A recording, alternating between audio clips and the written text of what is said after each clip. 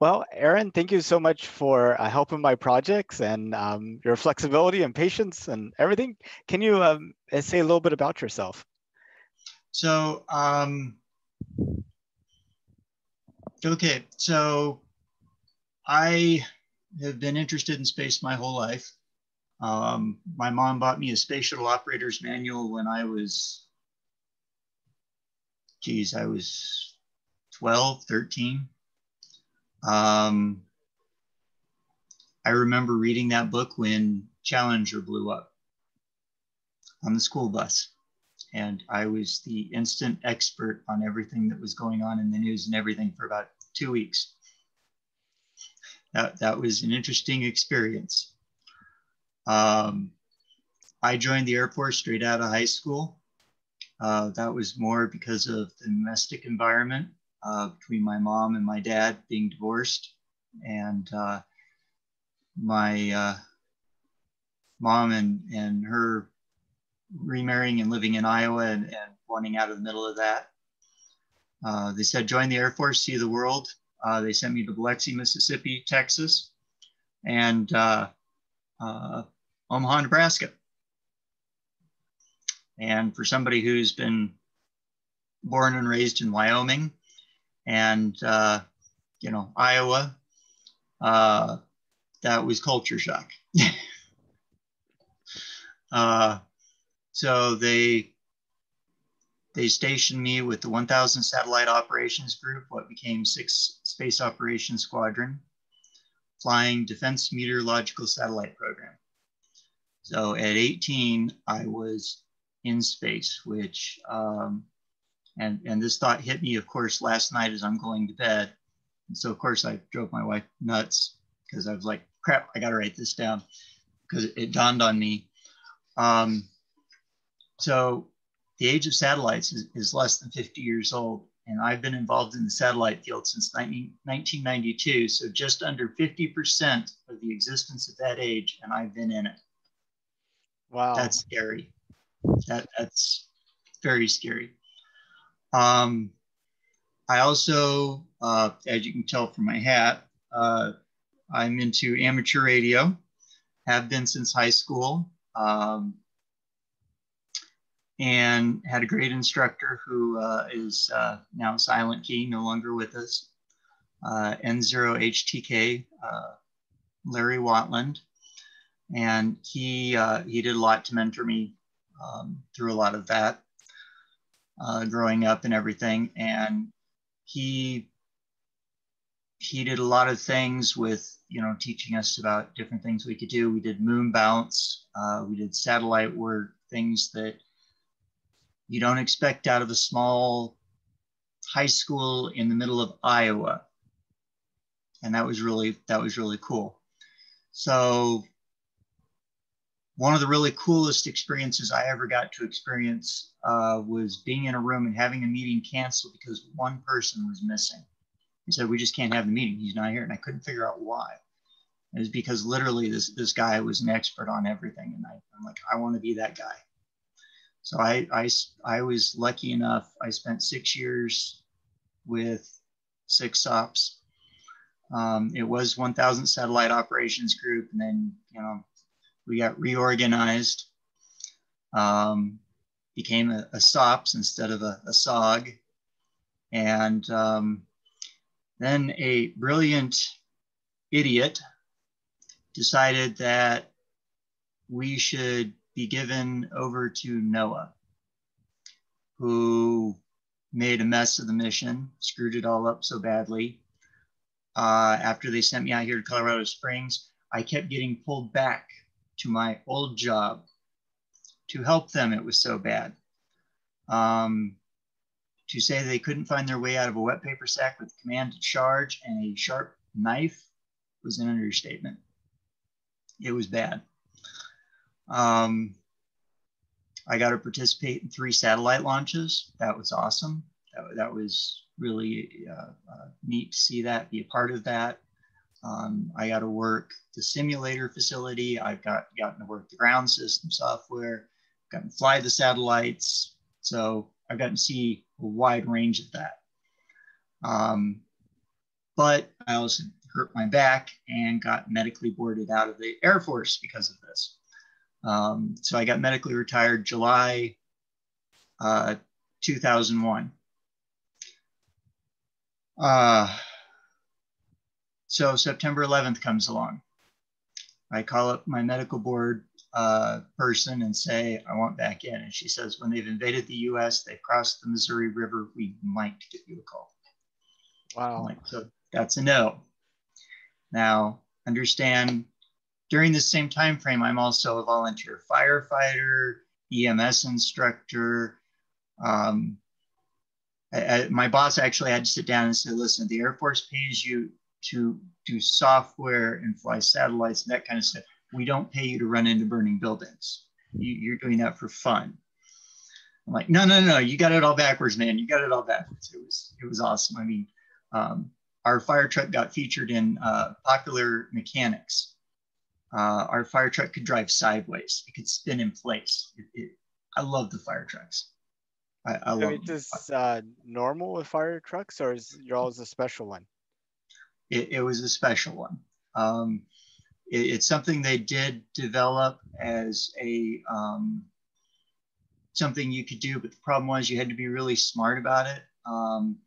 Other departments didn't think about how to implement things, and Council Bluffs kept taking out the center column between the bays because they would go out in fireground mode and the back end would swing wide, and they kept taking out that center pillar, and that's a pretty hefty price tag every time you take it out.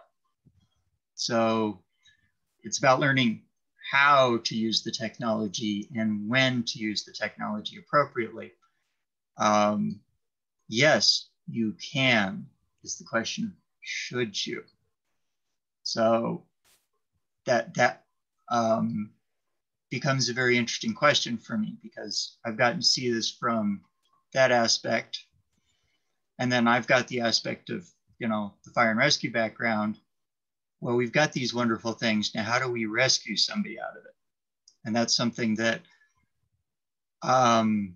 when I first started down this path, I asked that of Roscosmos, thinking, oh, well, obviously they're working on this. Nobody's working on this. Nobody cares. And I was floored. Nobody was doing anything on this. I was really, truly terrified when that hit me. And that was an eye-opening experience for me. So this has become a couple of different things. So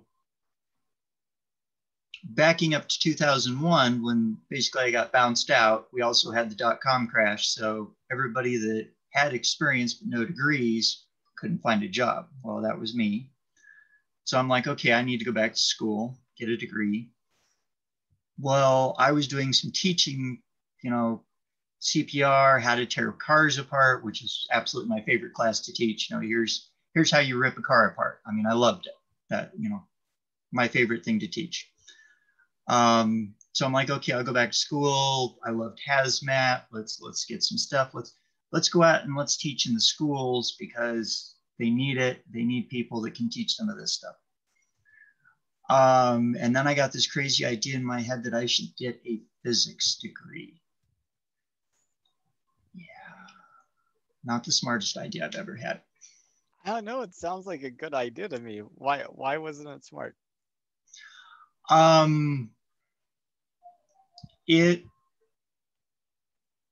There are things about a physics degree that I struggle with. I'm very much a hands-on kinesthetic learner. And there were things about the way the physics programs are structured and the way they do things. And my math is not the best. And one of the other mistakes I made was I tried to take calculus-based physics and calculus at the same time. Should never have done that. And I paid for it dearly. In fact, what was really hilarious about this whole thing is at one point, I've actually gone back and I have retaken every single math class I've ever taken at calculus level and above. I've retaken at least once, if not twice. So like Calc 1, I've retaken 3 times because I want to understand it better. I want to be better at it. In retrospect, it didn't work out that way for me. So I'm right at the point where I'm going to graduate. And my disabilities got the better of me. I had a really bad semester. I crashed and burned. My voc rehab program's on the rocks. And I realized if I just go to him and say, well, I just screwed up, I'm toast. So I came to him and I said, yes, I screwed up, but here's my plan. Here's how I'm going to rebuild, get back on my feet. He says, okay, since you came to me with a plan, since you obviously have a plan forward, I will let you do this. Next semester, straight A's. I put him in a really rough position. He was going to pull my program. I had no idea. He gave me that semester as a pity letdown to let me recognize that there wasn't any way I could do it. I literally made it through my school program because I wouldn't give up. I was too stupid to fail. Kind of, you know, exactly. And I think it wasn't a bad thing. The other thing is we also discovered I had carpal tunnel bilaterally. So I was wearing wrist braces. I couldn't work as many problems as I needed to. I'm on a ton of meds. That doesn't help things.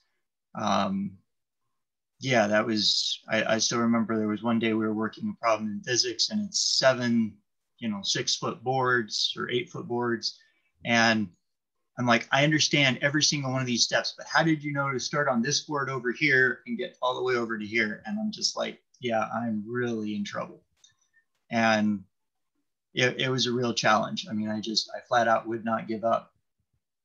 And the cool part was I had a really awesome math instructor at the community college that sent us to gave us a project to do. I've never had a math class give me a project. And Jason, a friend of mine, did it with me and with another guy, and I can't remember her name. He didn't want any more of it. He was like, I took the class, that's all I needed, I'm moving on. So Jason and I took this thing where we looked at solar flares, because this was pulling from my background, because I understood the science behind it, everything, because this was something I worked on in the Air Force, was solar flares and the messaging that goes out to warn people, hey, we got a solar flare coming in. So I knew where to go for the data. I knew how to pull this all together. Jason could help me with the math, and Jason and I are still friends. We talk. And we went down to Pueblo to, it's now Colorado State University, Pueblo, where I actually went and finished up my teaching license. And they liked it so much, they had us out to Grand Junction to present out there. And they liked it so much, they had us present twice out there because we had so many people come in. They're like, we came in halfway through. Would you guys mind just staying late and presenting again? And we're like, sure, we'll do that. And that became my senior seminar project for my physics degree. So how many people have something that's done at a community college level that becomes that? I had a little robotics project that became, a flight test of Legos to 100,000 feet. Legos work at 100,000 feet. My little rover worked. Nobody thought it would work. I had JPL basically trying to figure out a way to not laugh me out of the room. And I told them it'll work. And I worked with another guy out at Schriever to build it, and ours worked. And everything I said that would go wrong went wrong, but I was dealing with a teacher that didn't know space, and my partner and I did. But when you're dealing with an instructor, sometimes you have to play nice. And we did. And we were successful. Everybody was absolutely floored. They're like, holy cow, we can't believe this worked. And it did. And my amateur radio license came in great because they noticed that we were wandering off And they're like, no, you need to come back. We're over here. So it was, you know, some great learning experiences. And so when I finally got to the point where I'm ready to start teaching, that's where my disabilities finally sidelined me. I just couldn't do it. And then 2016, I had a meds-induced seizure. So that put me down. And my dad had always been pushing me, you know, you need to do something with this. You need to do something with this. Don't give up. You can still do stuff. And I lost my dad in 2017. And that was rough. We're still dealing with his estate almost 5 years later. And that's really hard on me. And so a friend of mine who I worked with here in Colorado Springs, he and I were talking. And so we decided that, you know what, we're gonna do what Dad suggested. We're gonna write a book. And we initially, when we set out, we said, we can do this in a year, no problem. But for the grace of God, go the idiot that had no idea what he was stepping into. That was almost 5 years ago. I've been to 3 space symposiums since, and the one this year got canceled. Well, rescheduled, I should say, to October. And we got the opportunity to interview Charlie Duke, Apollo 16.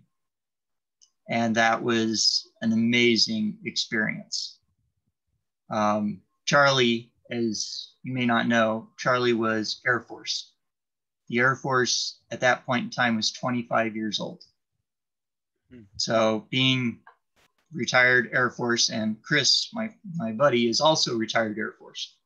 So being able to talk to Charlie in that and see kind of, you know, insight and talk with him, and theirs was me, basically all geology. And you know, I've had several geology classes. I've got over 240 credit hours of schooling. I actually found out that once you get past 180 hours of credits, they pull your funding.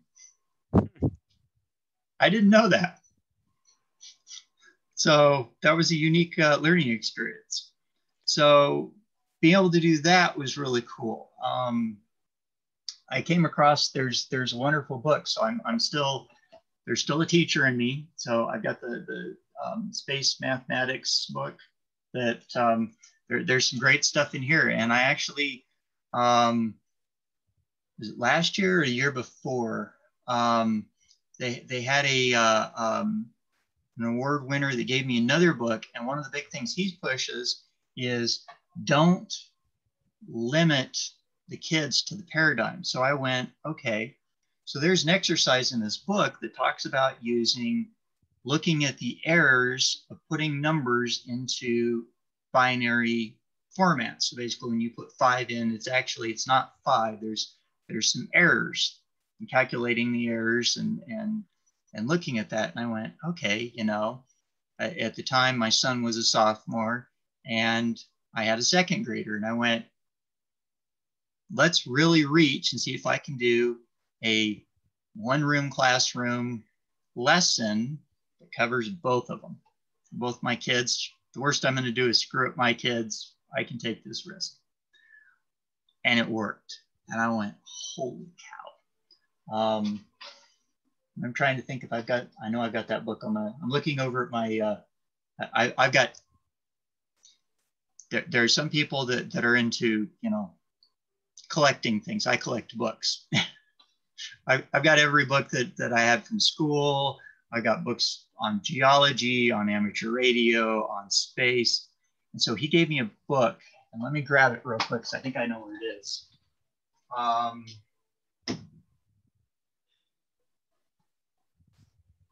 Yes. And they use this at their school. It's called the Study Handbook. And so it's Principles and Techniques for Effective Learning. And it's from the works of L. Ron Hubbard, which initially made me a little nervous. And he signed it for me, which I thought was really cool. Oh, wow. And he works at it's Diego Martinez. And I realized that the lighting is not helping here. Oh, come on here, lights. Okay. Diego Martinez, he was the 2018 Alan Shepard Award winner. Oh, wow. The 2020, is that no, the 2019 Alan Shepard Award winner actually came from Space Center Houston, does their college program, and spoke Casey Hines. I don't know if you've heard of her. Yes. I remember her talking, and honestly, when she was doing her thing, I wasn't sure she was going to be okay because she kept breaking down partway through. I remember that one. That was very cool. Phoebe and I went to that last year, and that was really cool to see that. And I really enjoy seeing the teaching ones because I got introduced to the Space Symposium because of another teacher that I did my student teaching time with. And so that was the other thing, was that when I got involved with that, and then I was able to, at the last minute, you know, my dad passed in January, and I went, screw it, let's see if we can get into the Space Symposium. And then that worked out beautifully, and we were able to work that. And I was just like, wow. And so I managed to Shanghai some time with Diego to talk with him a little bit. And I was just like, wow. And so that has evolved into a portion of my book that I never even expected to write, because the way we're doing school doesn't work, as evidenced by everything going on now, because I'm doing a lot of homeschooling with my youngest, and my 18-year-old who's now in school, community college, is discovering that's not working real well. And so you're finding things that do work that don't work. And I'm frustrated by some of that, because it's like,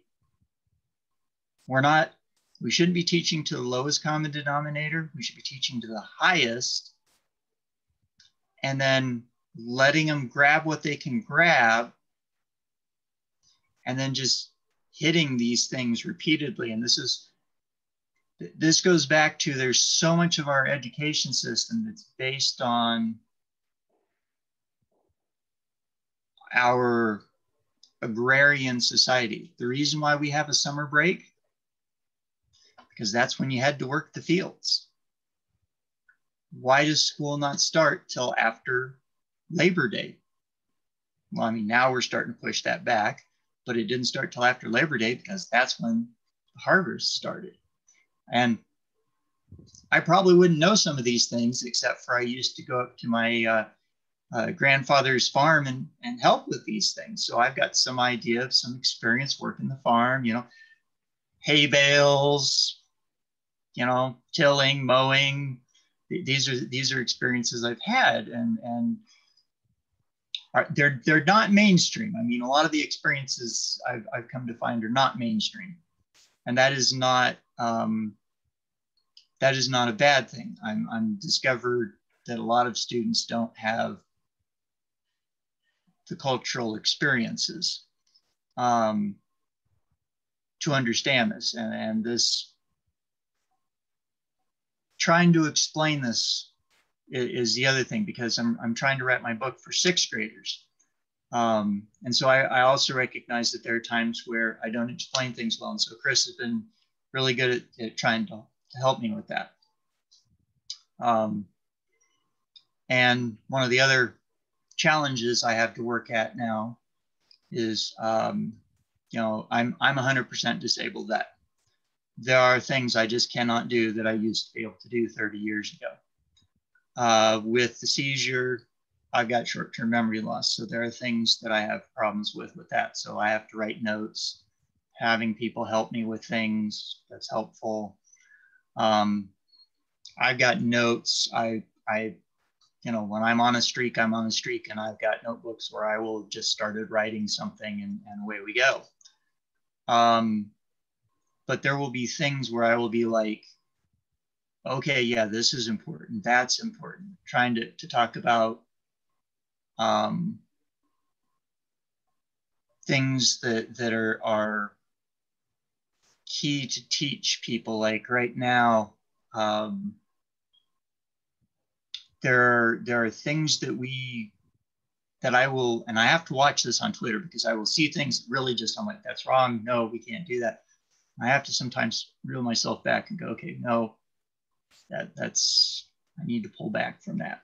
I just, there was a Twitter thing that I kind of had to really kind of watch a little bit because I didn't want to stomp on anybody's toes, but at the same time, I needed to point out there was a need to remember Locke. And I don't know how familiar you are with Locke. He's a... Oh, the philosopher. He was a philosopher, and I'm trying to remember if it was 1600s or 1700s. I may be wrong on my era. Yeah, I want to say 1600s, but okay. I'm not sure. I'll trust your memory more than mine. I wouldn't. Well, there's a site that you can go out, you can download some of these as audiobooks. And I've been listening to them, and that's been helpful because you're getting a lot of people pushing agendas. And that was the other thing I've noticed, because like, if you look at some of the reporting that's going on, and we're seeing this in Colorado, our governor's been doing it.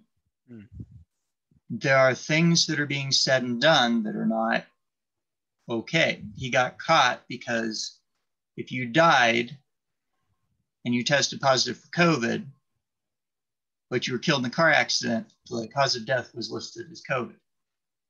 He got hammered for that.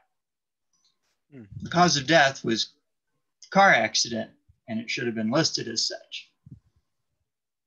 COVID didn't cause you to drive into the barrier or to get T-boned by the other vehicle. I'm sorry, that should have been a no-brainer. There are financial reasons why people are getting labeled for that. That's a money grab, and that really pisses me off. That's politics, and that's something I never thought I'd be writing a book about space law because I hated politics. And this actually, my dad had read a paper that I wrote for my politics class that was on space law. And he said, you really should do something with this. And so that was kind of, that paper is kind of where we jump started from with this. But going back to Locke says, you have things in the common, but humans use things. And so her big thing with her paper or her TED Talk, the problem with the TED Talk is everybody takes that as gospel. That's dangerous. And with a TED Talk, she's saying, everything in space you can't appropriate. Well, I'm also a scuba diver. And so my analogy is, then I challenge you to go take a 20-foot depth dive for 45 minutes and not appropriate any of my common air. You won't survive the dive. We cannot survive in space without appropriating resources. We have to appropriate water, the rule of threes, which I'm guessing you're familiar with. 3 minutes without air, three days without water, 3 weeks without food. I haven't heard it put so succinctly before. Okay. It comes up that it actually made it into the latest edition of Savage Worlds. It's a role-playing game system that I like. And the rule of threes does come across. Although I don't know too many people that can hold their breath for 3 minutes. So I always say it's an estimation, because you get some people that, 3 minutes without air, have that, and you got a better estimation. But you have to accept that. One of the other things I came across that I just find absolutely hilarious: no weapons testing on the moon. Well, That there's would be actually, much better than here on Earth, probably. well, but here's the problem. It sounds great. And you go back to Machiavelli, good works will do you harm. And I actually, Mrs. K will love this, God rest her soul, that I remember this from her class, but she taught us Machiavelli, and I got a kick out of that. Machiavelli says that, and you got to watch that, because this is one of those times where good works will do you harm. Because here's the problem: 1896, there was a Supreme Court decision that said even rocks count as deadly weapons.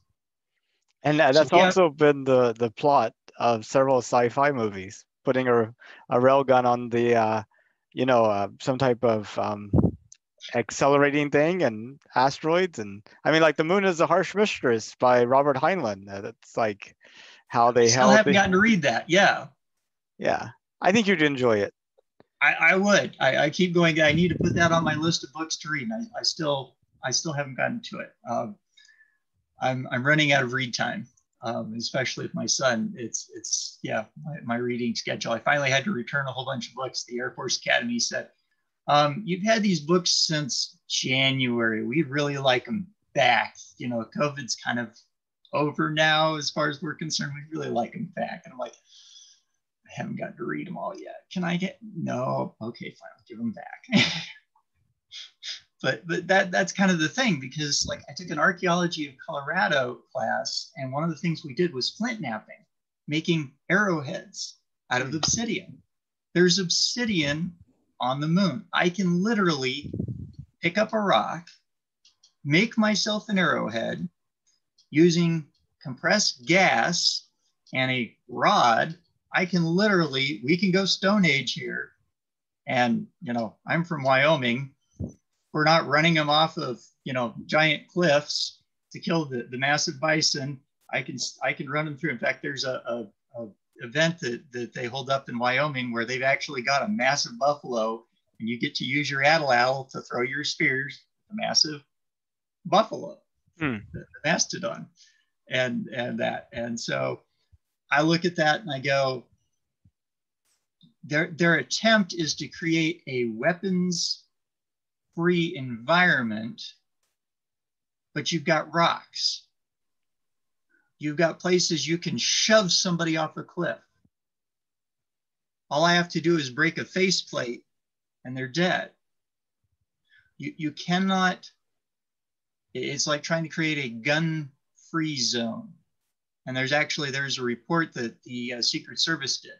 You are more likely to die in a gun-free zone than anywhere else. And I just died when I read the paper, because I'm like, literally it says entering a gun-free zone means your chance of dying goes up. And I just died laughing at that point. The statistics, they say things because where are most people dying? They're dying in gun-free zones because people don't have the ability to defend themselves. It's leading to a false sense of security. And I think that's what's going to happen, because what happens, and this is actually something I've been thinking about trying to write this up, but I just haven't decided if I can get it down to the 3,000 word paper they want it. NASA right now has a contract out. They're saying, we will pay for moon rocks. So I've got this gorgeous rock that's got all sorts of stuff, and I'm going to sell it to NASA. And I mark out on the ground. And have you ever read Little House on the Prairie, any of the Laura Ingalls Wilder series? I have not. Okay. My mom made me read those growing up. So I've read the whole series that she wrote, from Little House in the Big Woods all the way to the very end. It's a slog. But they actually talk about when they opened up Kansas, I think it was. And there was a shotgun blast, and you raced across the river, and you had pegs, and you put your pegs in the ground, and that marked out your territory. And there were shotgun blasts, rifle blasts. And if your pegs overlapped this other person's pegs, and you had to sort it out, and people getting shot because I claimed that land, and people going over early. There's so what happens? Tom Cruise and Nicole Kidman one about a similar thing in Oklahoma. Free and Away, I think is what it's called, or something like that. Would not surprise me, because I think the same thing happened there. The whole idea is when you open up a new territory like that, what happens when the territory I claim, somebody else decides they're going to claim? And this happens in Wyoming, because we had the ranch wars in Wyoming. Wyoming history is actually mandated if you teach in Wyoming, or if, you know, for us, fourth grade, we had the little blue book or the little violet book. And literally, range wars and fence wars was a part of Wyoming history for 50, 100 years. It still happens. Fence wars, you still get people shot over fences. Yeah, it's kind of a scary thing. So what happens when somebody decides, that's my piece of land, I already bought it 20 years ago from the guy that's actually selling chunks of the moon, because there's a guy that actually says he owns the moon, Mars, Jupiter, or not Jupiter, one of the moons of Jupiter. Well, it's nice to know Pluto. he has some limits. Oh yeah, he didn't take everything, and he was really good, because he marked out certain areas, said these, you cannot buy these areas. You're only allowed to buy up certain amounts. He's actually set up a government with this. And we talked to him the very first year, and with everything that's been going on, I haven't gotten back in touch with him. But here's the cool part. He's actually negotiating with the International Monetary Fund to release a monetary unit called the Delta. And if he actually can make that happen, that's scary, because at that point, then they may actually have to say part of the moon is owned already. And he's actually got presidents to buy into this. He's got part of the Russians to buy into this. I mean, we're not talking, this isn't just, you know, I get a little cool piece of paper that says I own part of the moon. There's actually some legitimacy to this guy.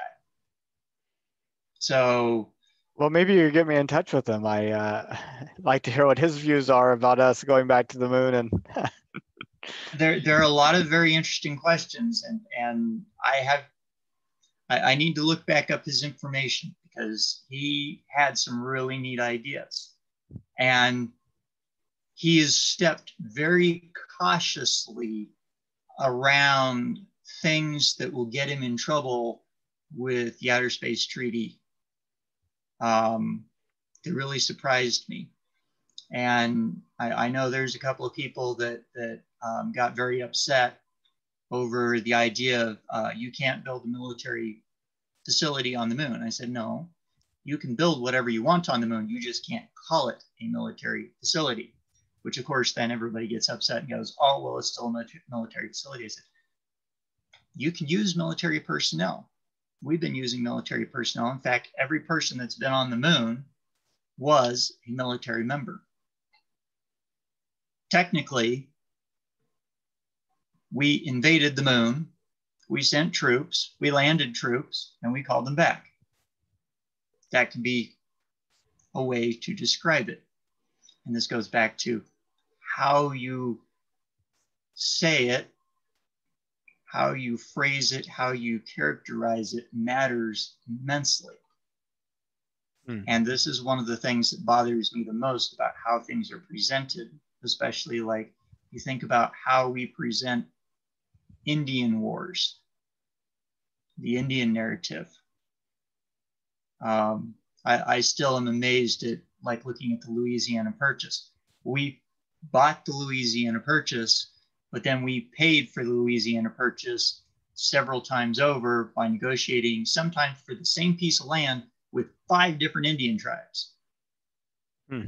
That just blows my mind. How does that work?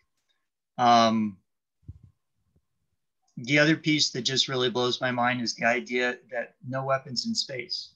A rocket ship or a satellite is a kinetic weapon in space, period. An oxygen cylinder, I mean, we all saw Jumanji. We've all seen the proverbial, you know, air tank. I knocked the end off the air tank, I've got a missile. Sure. There you go. It's an amazing projectile. It's unguided, but with a little bit of work, I can make it guided. And that's the piece where people are not necessarily thinking about this. They're not recognizing that we've already weaponized space. We just don't call it weaponizing space. They don't recognize it. It's like people go, guns kill people. No, people kill people. If you really want to talk about things that are killing people, let's talk about cars, because the number of firearms related incidents I responded to as an EMT was 0. The number of car accidents I responded to on a really exciting day, I got up to 5. And that's when we got sheets of ice hitting Omaha, and it was just from this accident to this accident to this accident to this accident to this accident to, oh my God, I'm so exhausted and so cold and wet, I need to go home and warm up and take a warm shower. So, you know. So what do you think about Space Force? We have needed that for a while. I am severely frustrated by some of what's going on with that, because they should have gotten the trademark situation worked out long before they ever put it out there. The moment they said... You're talking about with the emblem and Star Trek? With the actual Netflix series. Oh, the Netflix. Oh. Because Netflix actually has priority on the name Space Force. Wow. Yeah, that was bad. They really fumbled the ball on that. I still agree with the CSO on that one. I had to stop and think about what his title is now. Because when it first came out, I was on the conference call with him, and one of the reporters asked him, "What do you think about it?"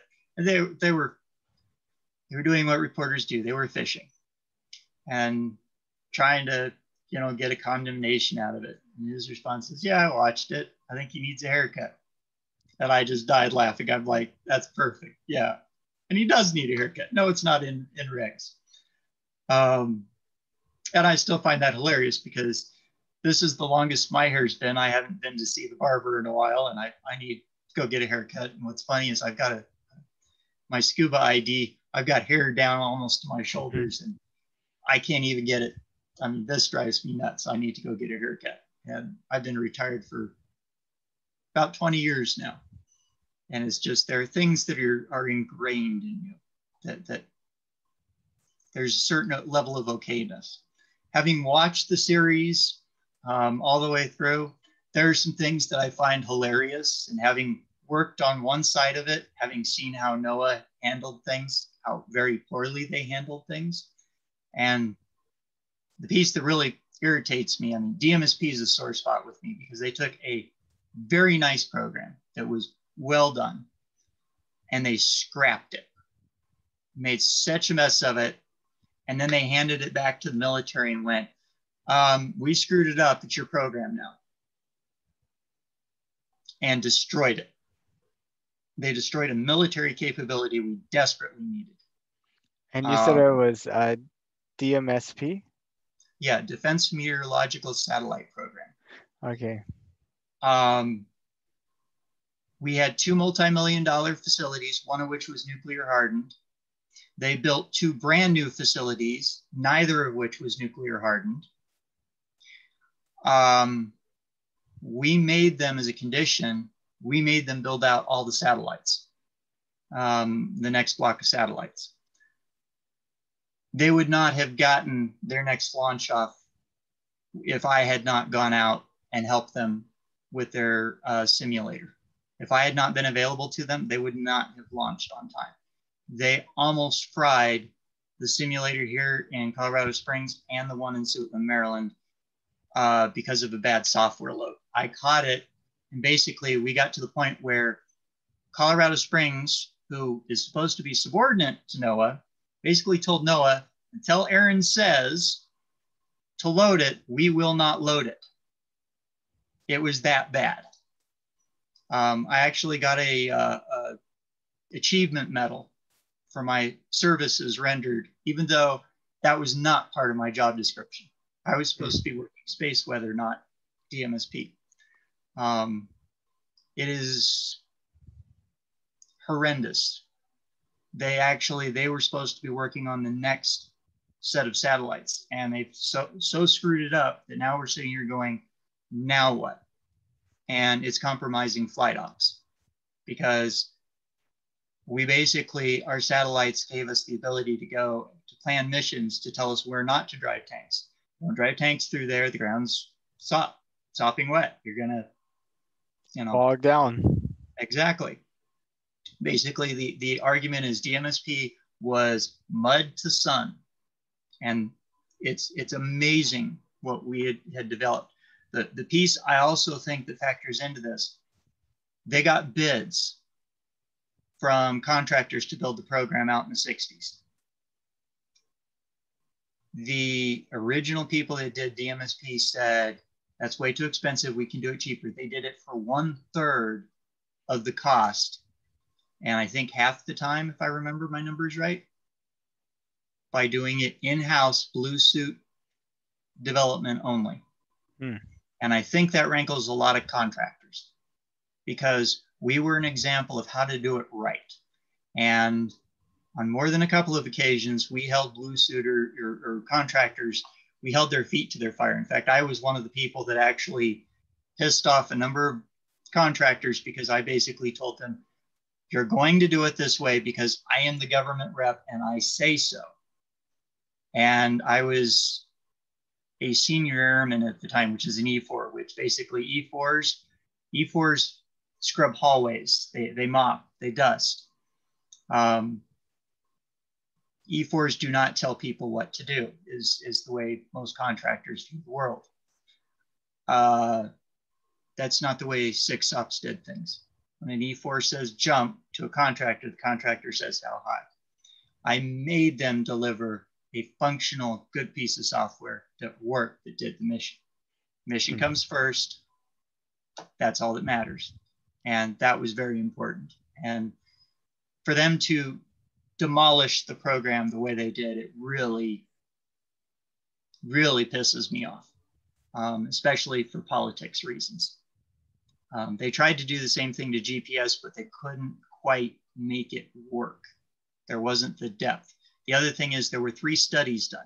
Out of those 3 studies, the first study said, no, keep them separate. The second study said, no, is so screwed up, give NOAA to the military and let them do that. Of course, everybody freaked out. Third study said, no, keep them separate. And then Gore and Clinton both said, oh, we're going to ignore all of that because you guys are all just a bunch of idiots and we know better than the military. And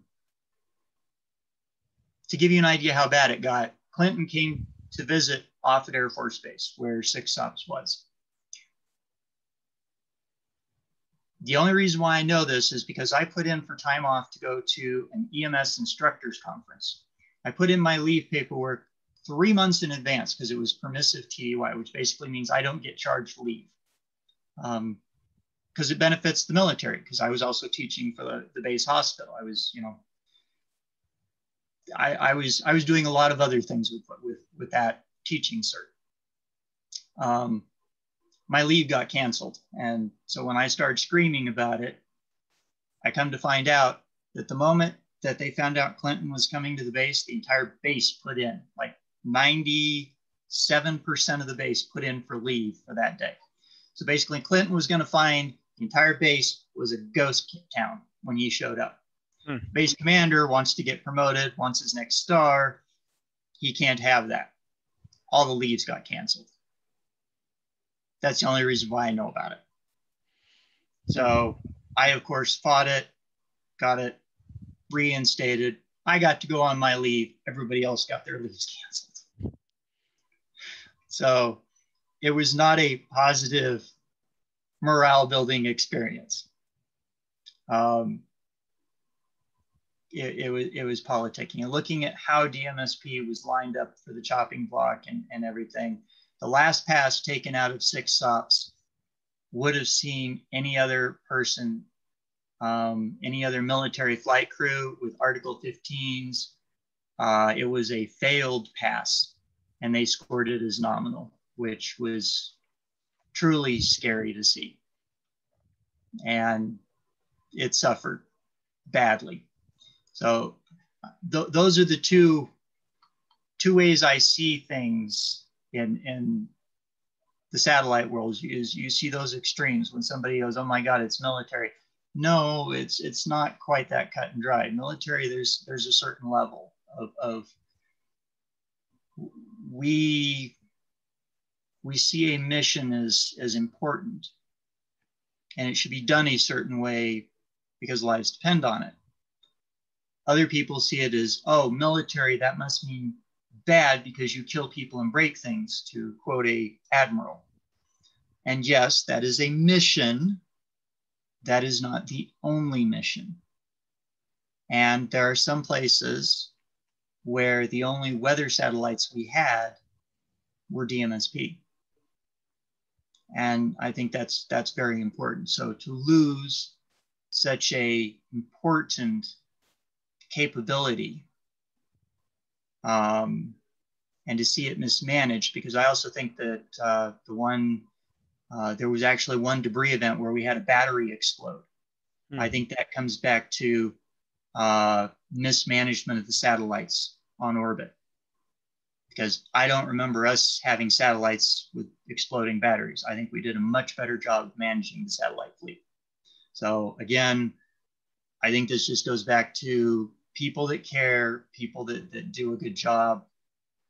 If you truly care, it matters.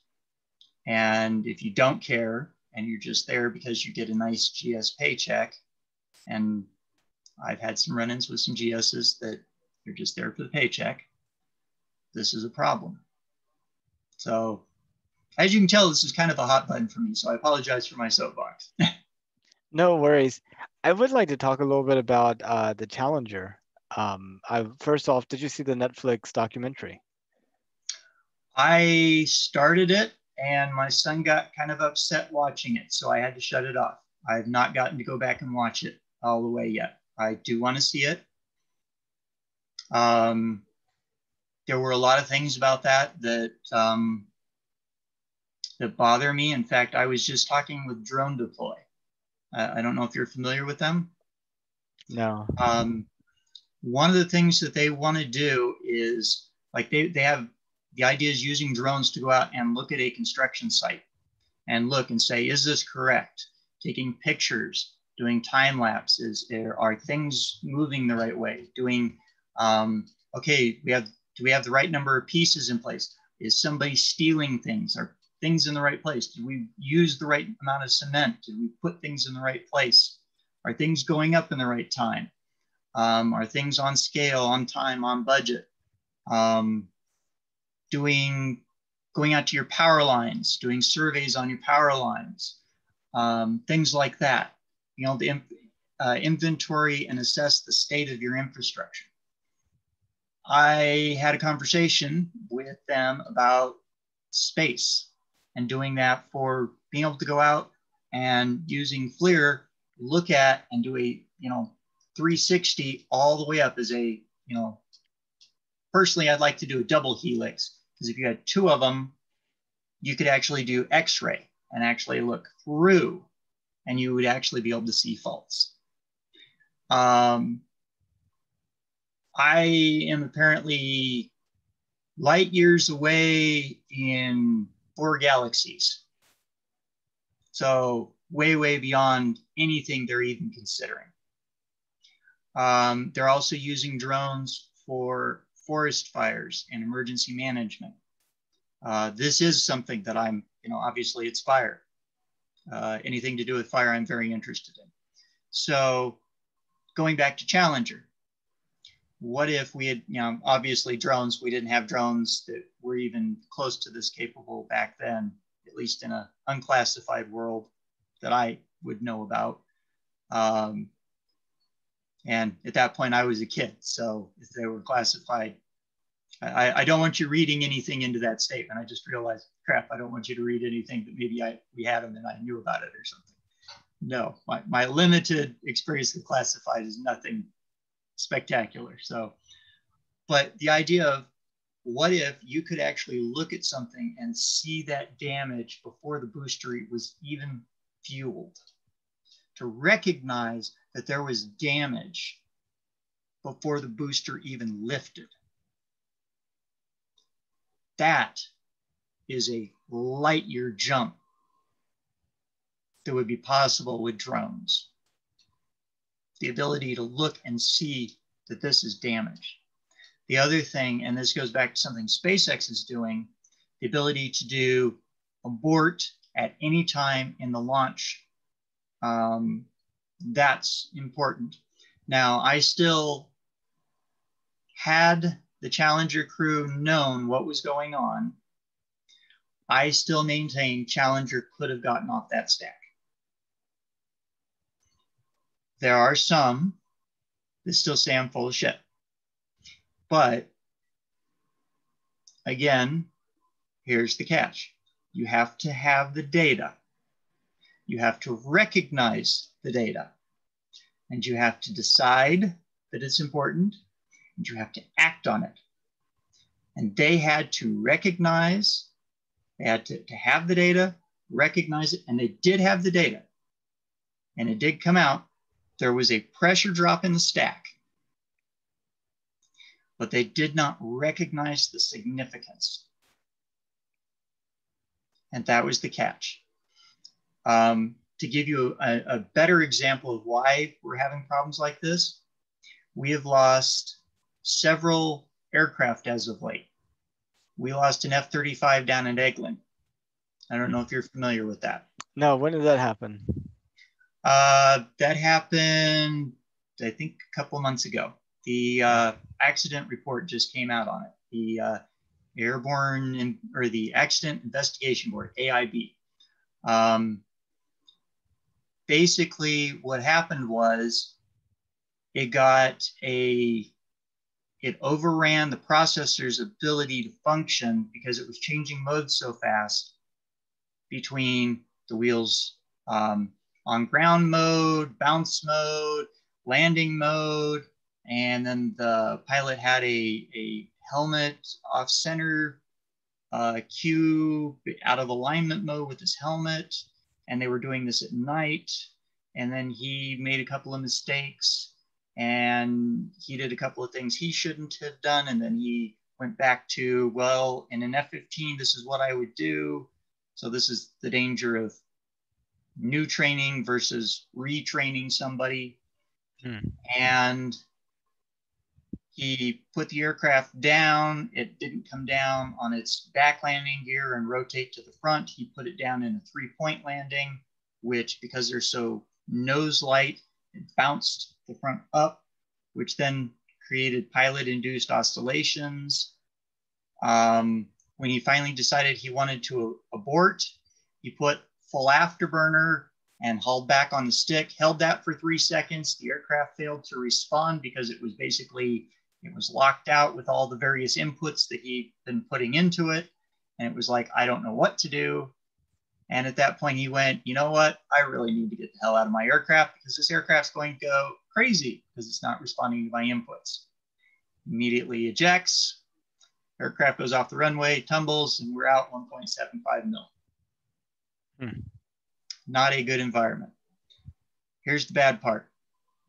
Nobody from maintenance all the way up could figure out what the hell happened. Nobody knew it was changing through that many modes during that time frame. And for him to have all the problems that he had, they all happened at the worst possible time. So basically you had a perfect storm of events. And this goes back to the idea that we're not flying aircraft made in the 70s that are, you know, they're not fly-by-wire. These are actually, we're making joystick inputs to computers, computers flying the aircraft because these are inherently unstable aircraft. Right. And Challenger is a fly-by-computer aircraft. Well, was, I should say, but all of the space shuttles as a fleet. It's 5 computers that vote. And as fast as they are, here's the scary part. These are the same computers that fly the B-1, the Wow. bombers. And I didn't know that till recently. But when you've got computers, you've got to worry about race conditions. I used to test software. So one of the first things I do is, what is the absolute worst thing I can do? So one of the projects I'm most proud of was working solar flares. We were supposed to do an event where it basically goes out and it says, we take in this event, and I basically said, we go to X20, which is like the worst event we could have. Shortly after I got out, 2003, we had the Halloween storms of 2003. That was the thing that became the basis for my senior seminar project. And I know my software worked because I tested it to that level. That's pretty awesome. It is. But nobody wanted to test it to that high because they said it's never going to go that high. Within 2 years, me being out, it went that high. Never, ever do that. I kind of want to get your thoughts on kind of where you think, well, first of all, what do you think about a return to the moon in 2024? We should have gone back a hell of a lot sooner. And the reasons we didn't go back, as Charlie Duke put it, are the Armstrong curves never lined up. So don't think that the Armstrong curves are anything that I came up with or that they're anything. There's something I learned about because I'd never even heard of them until I talked to Charlie. And I cannot for the life of me remember his flight controller that came up with him. They had I put it on the website. It's been so long. They were doing a thing talking about Apollo. It was a movie. And it's really good. It was out on iTunes. Crap, I cannot remember the name of the movie. I'm going to have to look it up now. But basically the Armstrong curves, you got to have the public support. You've got to have the financial support. You've got to have the political support. And we haven't had it. And that's what really has always been frustrating, is that we've never had it. Since we went to the moon, and that was just because the Russians were doing it. And we were tired of getting beat by the Russians. And I find that irritating and a very unworthy statement. We should have gone back long before then. In fact, I actually wanted to be an astronaut. In retrospect, given some of the problems that I've run into, I have a condition with orthostatic shock when my blood pressure crashes. Unfortunately, I would have never passed the flight physical. That doesn't mean I still don't want to go, but I have medical conditions now that make it such that I would be the last person that, as they would have said during World War II, 4F, well, not going. So it sounds like that, like, taking a Dragon capsule ride to ISS would be problematic for you. But have you heard of Space Perspective? It's a company, by James Poynter and Taber McAuliffe. They had another company over there in Arizona, Worldview, and also, they were both actually in the biosphere way back at the end of the 1980s. But anyway, Space Perspectives, they're planning to have like this huge hydrogen-filled balloon carry 9 people up to like 100,000 feet. Okay, that's why it sounds okay. I'm sitting here going, the name sounds familiar, but I couldn't place it. I've got a lot of interest in ballooning too. Of course, because of my meds, I can't get a flight license to fly it. I can't get a balloon license to balloon because basically you have to pass the same qualifications. You'd be inside of a contained capsule, so you would be. Oh yeah, because there's not enough air to breathe. Yeah, and you would be a passenger. So, and it should be very gentle. Oh yeah, yeah. It would still be. It would be interesting to do that kind of stuff. But unfortunately, my resources probably wouldn't be such that I could do that. I would love to do that. My wife would have kittens, of course. I think that those types of things are awesome. And I think we need to do more of that because there are things that can be done at the edge of space that tell us a lot. There's radiation experiments. There's things that we don't understand about the high altitude, ways that space interacts with our planet. There's radiation hitting the upper atmosphere all the time.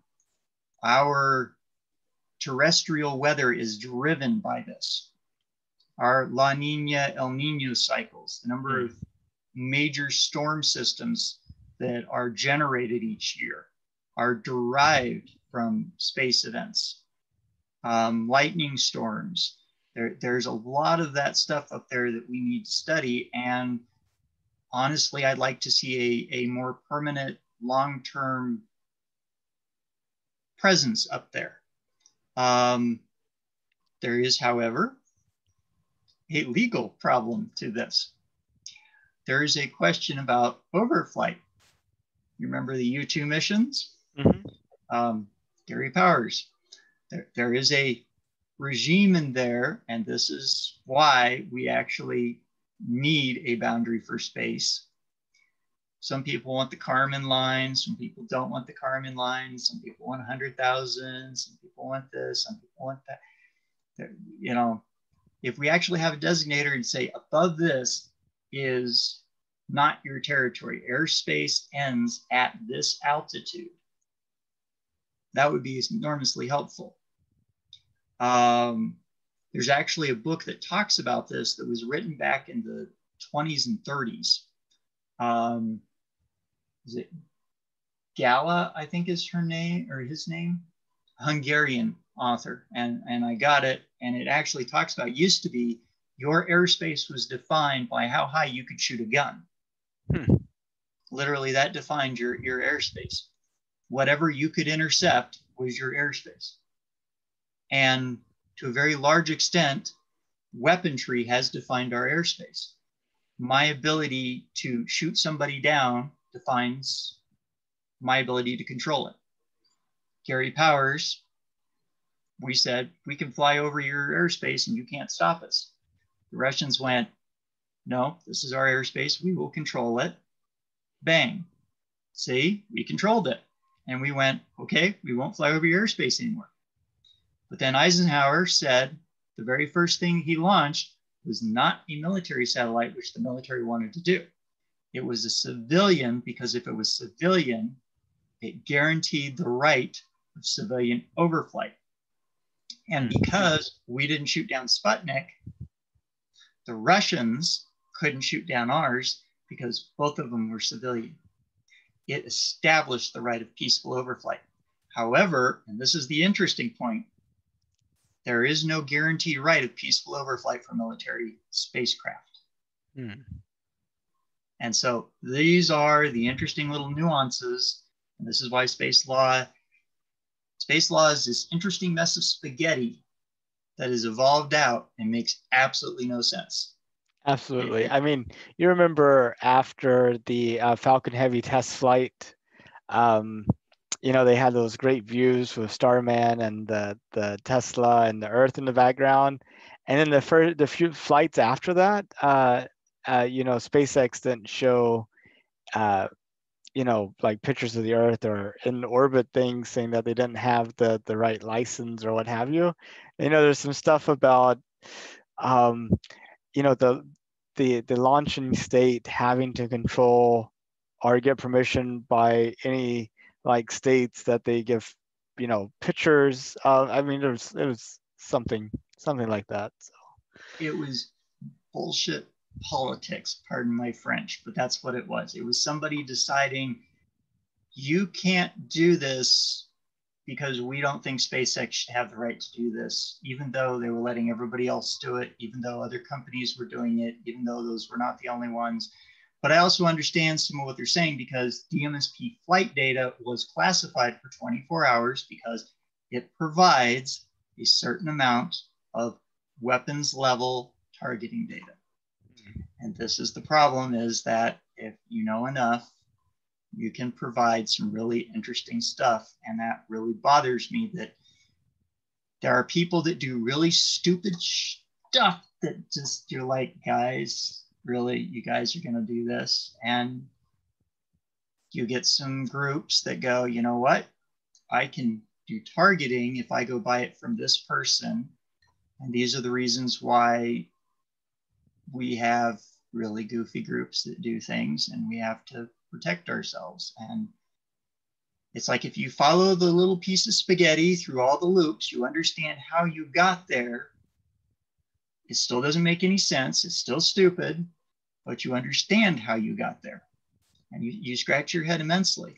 I still find it hilarious. Like, there are people going, well, but why isn't the camera still working on the Tesla vehicle? It's like, really? You expected them to load it up to run for 500 years so you could see pictures of what, black?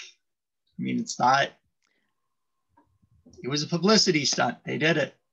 Get over it. It really awakened a lot of people to space is actually happening. And what a cool image, at least. It was. I think it was one of the best things they could have done. And the biggest problem that we're running into is, you've got the old guys on the block, or the new kids on the block, and the old guys. You've got Boeing and all those guys that say this is how space should be done. And then you've got the new guys that are showing up and that are innovative. And SpaceX is innovative. Well, and you know, I think it may not just be old guys, new guys. I think it's also corporate objectives. Boeing and Lockheed make more money the less they fly. They do. And what did you notice about the one Air Force contract that Boeing won? They went through competing, all this stuff. They beat out SpaceX and Blue Origin and everything. They won the contract, and then they told the Air Force, we refuse to perform. And the whole contract died. They competed for no other purpose than to keep somebody else from winning the contract. Wow. In my opinion, somebody should have beat them up one side, down the other. Unfortunately, it was dirty pool. And this comes back to writing good contracts, where you basically say to them, if you win this contract and you fail to perform, here's a penalty clause. You get to pay us back for the entire cost of the contract.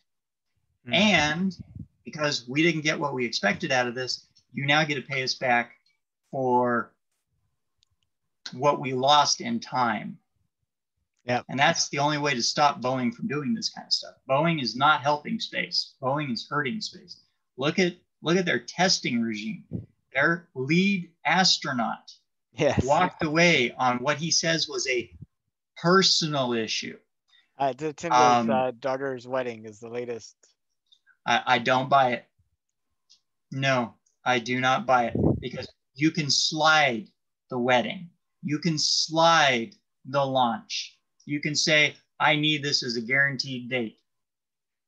No, I don't buy that. What it is, he's seeing the test reports. He's seeing all the software defects cropping up. And I have no doubt his daughter and his wife said, you can fly after somebody else proves this damn thing won't blow up and kill you, because I'm not going to have the rest of my life going because you just had to be the first asshole idiot in the capsule. Yeah. No, because I've also been there, because you've heard of the Black Forest fire? The Black Forest fire? Yeah, up here. Oh, no, I haven't actually. Okay, so the Black Forest fire was up here north of Colorado Springs. About 20 years ago, I happened to be on that fire department for a little bit, and I told them, this is the worst possible case you need to plan for. I laid it all out at the fire board meeting. It was getting bad enough that my safety was being impacted by what they were not doing, not testing fire hose. I actually showed up at a working fire and was ridiculed for stepping off the truck in an air pack with my mask on, ready to fight fire. They then spent the next 20 minutes trying to figure out who the other idiot was going to go in with me and trying to get him dressed in an air pack. Okay, this is not safe. This is going to get somebody killed. My son, my oldest son, who is 12 at the time, and my wife, so this is before my other two were born, begged me to quit the fire department. Yeah. Black Forest Fire shows up 2018, I want to say, killed 2 people. Everything I said would happen, happened. All the problems they had, everything I told them, they were not prepared for water supply, tankers, the idea that they are in a no hydrants. They're going to have water coming in. They needed a plan. They had almost 20 years to plan for this event. They failed to plan, and it cost lives. Yeah, I in that situation, based on what little I have seen and what I know of testing, right now the most expensive software defect is Ariane 5 first launch. Are you familiar with that software defect? I was familiar with the Ariane 5 first launch. No, I don't remember that. Okay, so Ariane 5 first launch, they reused the Ariane 4 software. Problem was bigger rocket engines, which means it goes up faster. Right. That also means it goes sideways faster. So when your lateral counter goes out of range because you're only using this much space, this many bytes, and you actually need this many bytes. So when you get a overrun error, it goes, I'm going sideways too fast. And the only reason I could be going sideways too fast, according to the programmer, is because I'm pointed sideways and I'm obviously out of control. Thousandths of a second, if I've got my numbers right, before the software was supposed to turn off, it commanded the rocket to self-destruct. Wow. For want of a couple of bits. This is why you do an end-to-end test. They did not do an end-to-end test. Yep. This is why end-to-end testing is so important. That is the most expensive software defect. And then last December, the launch timer for the UALA rocket and the Boeing capsule. And that would have killed people. You notice SpaceX isn't having these problems. Why is that? Why is that? Because they do testing. Yeah. My testing binder has a picture of the Grim Reaper with an arm over a programmer, and it says, "In God we trust, all others bring data." They point what they knew when I was coming. They were asked, they said, well, what's going to happen when Aaron shows up here? Coming out here to Colorado Springs from Omaha, they said, well, he's going to wreak havoc. I was a walking nightmare. In fact, my favorite defect had to do with DMSP. They were doing an upgrade to the system to handle the latest spacecraft. But every 30 days, the data would go to hell. And they couldn't figure out why. And I went, well, the only thing I know that goes on a 30-day cycle is the moon.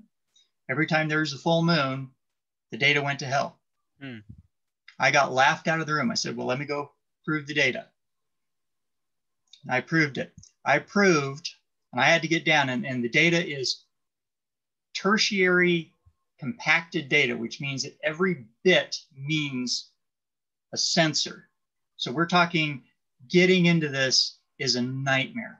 I mean, literally it's this frame counts for like 1/10 of a second. You go to the next frame and this next frame means something completely different. I mean, it's oh dear God. It literally, it's a nightmare.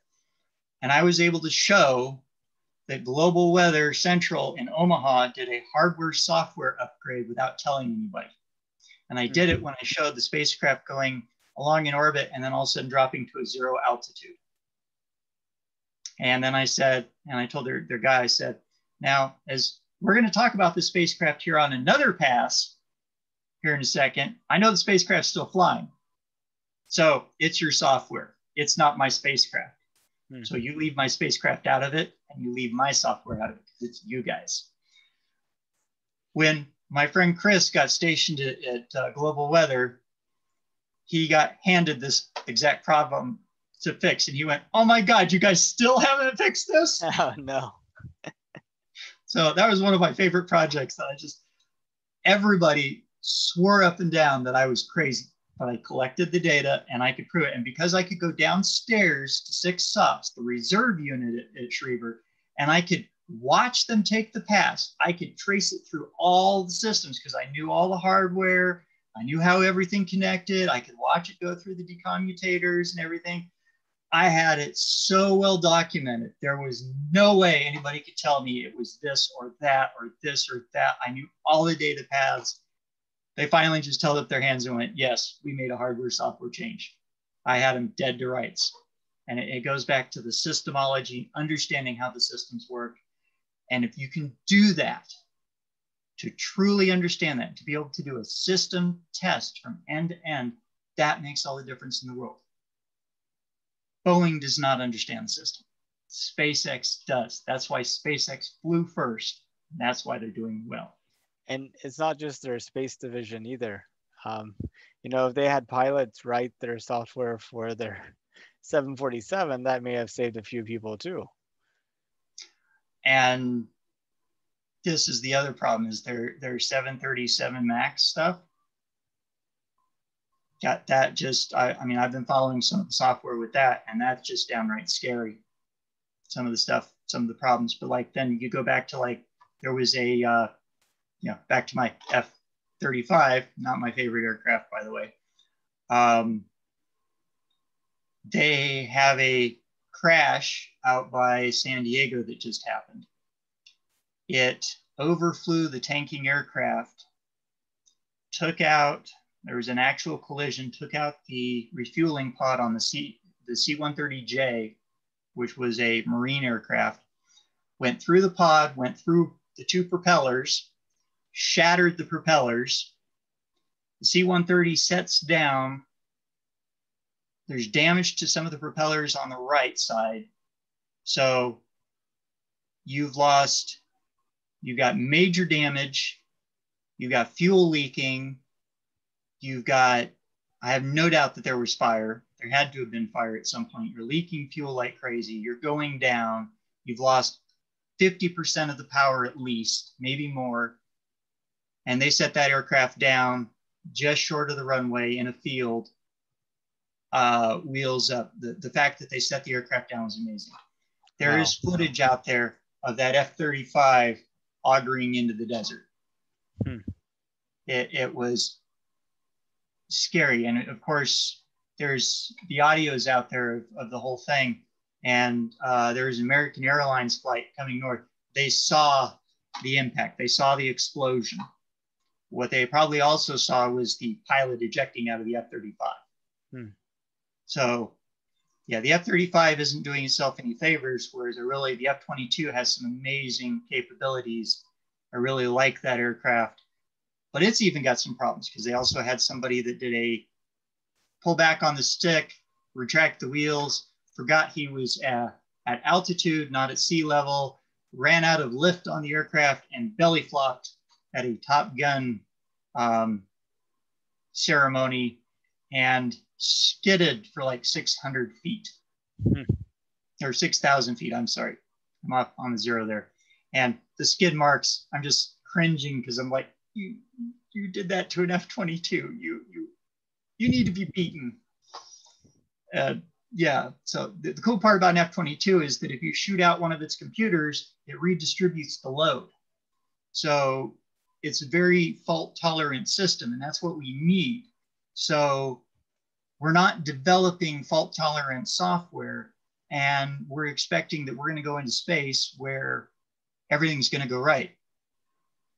Apollo 13, guys, nothing goes right. Nothing goes right in space. I'm sorry. If you expect a go right path, then you are going to get somebody killed.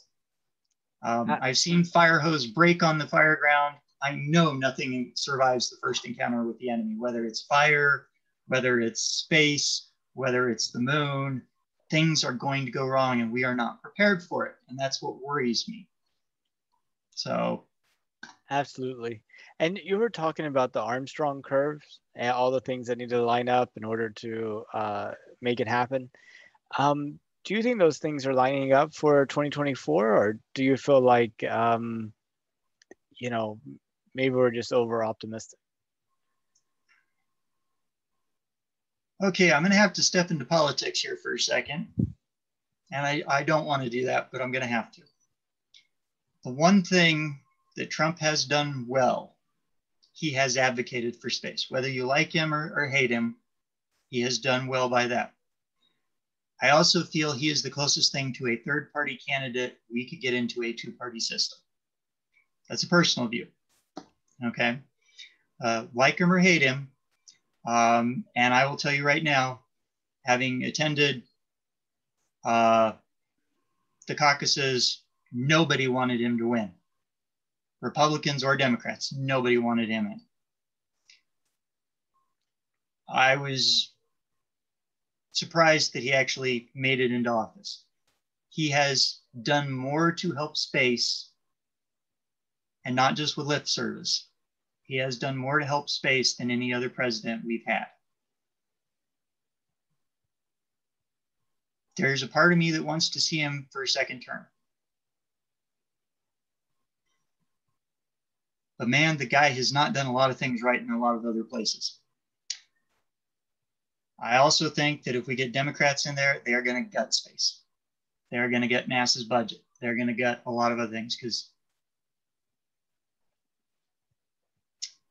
if I remember correctly, and this is where my memory may fail me, Eisenhower was a Republican, but I have yet to see a Democrat really, truly do well with space. Kennedy. Kennedy advocated it, but I have feeling that that was because that was a draw away from the race things that were going on in the world. And I don't know if you've seen some of the stuff that there was a race riot. Well, maybe not a riot, but there were protests. Let's go with that. Riot has connotations that may not be appropriate. But there were protests at Cape Canaveral during the moon launches that we should not be spending money on space when we have so many problems to be solved down here. Here we are 60 years later, and you have the same people saying the exact same things again. That's true. My argument is, in 60 years, we have not really done space. Since Apollo died, and Nixon and Ford, and let's be honest, Ford was the first non-elected president we've ever had. He got the job by appointment, not by election. Thank you, Nixon, for that. I really am bothered by that. I'm afraid that if Biden makes it in, he's going to get space.